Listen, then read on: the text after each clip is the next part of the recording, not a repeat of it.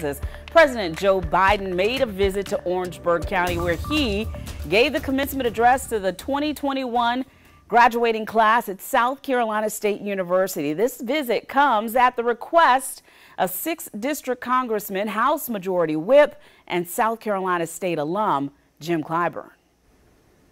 Well, Congressman Clyburn was originally asked to walk and give the address, but talked about his change of plans. But I had something else in mind.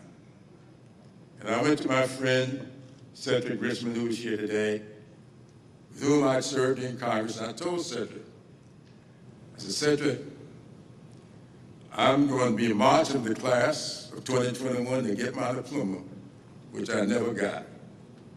Now, I want you to help me get the speaker for the commencement. I didn't tell him that I had already agreed to do it.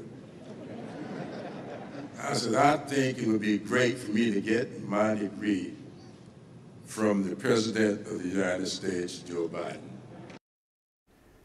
Well, there were no December ceremonies when Clyburn graduated back in the 60s. He received his diploma by mail. Instead of addressing this year's graduates as had been planned, he marched across the stage with students to receive his diploma. During his